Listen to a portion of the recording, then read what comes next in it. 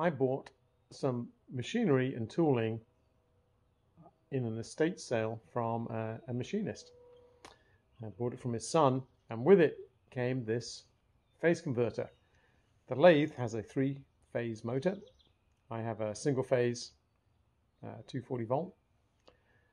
And this one is called Adder Phase. It's a Type 64 Model 2S, so Type 64. It was designed in 1964. This is the box that a 2020 phase converter came in. So let's go and check it out. Well, here's the lathe. And it's got a 5 horsepower 3-phase motor that was connected to that monster. And this is the PhazPak. When I fitted it, I couldn't find any videos on the internet.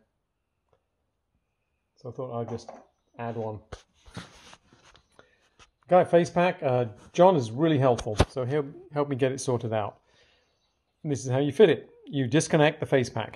It's only these 2 wires. What you have to work out is which are the control leads, and I didn't really understand that. But we've got 2 hots coming in from the breaker. There's a 40 amp breaker.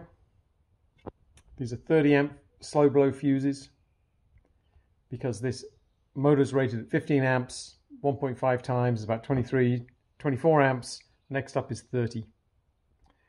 What are the control wires? Well, control wires are, here's the switch, forward and reverse. So you disconnect the PhazPak, just connect up the lathe, and if it buzzes forward and it buzzes in reverse, that means that your 2 wires, which are the control wires, are connected to the hots. So buzz, buzz, it works. And I did that by monkeying around with these guys. So the 3 reds are your incoming phase from the whip. And you can see here it splits to either the motor or the switchgear.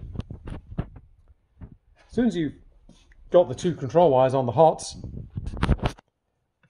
you put the PhazPak in. One of them tees off one of the hots. The other leg provides your 3rd phase.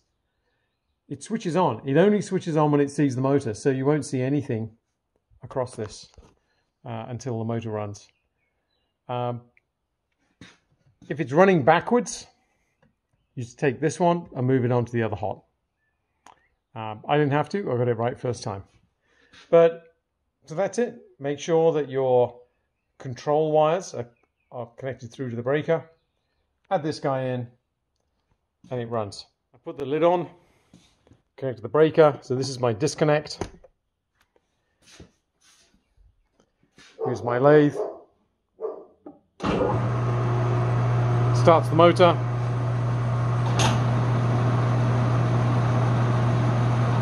Starts the clutch. So you can see it running. This is the clutch here.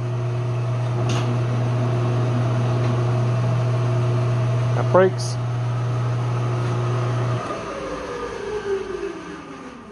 Motor spins down.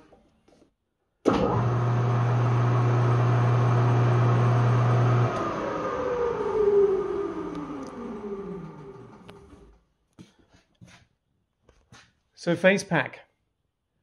Now go to PhazPak.com, PhazPak.com. So Model H, this is a 7.5 horsepower because the motor's a 5 horsepower. Works like a charm. And if you're in the situation where you need to create 3 phases and you've only got one, $100. This is the slightly larger one. Works like a charm.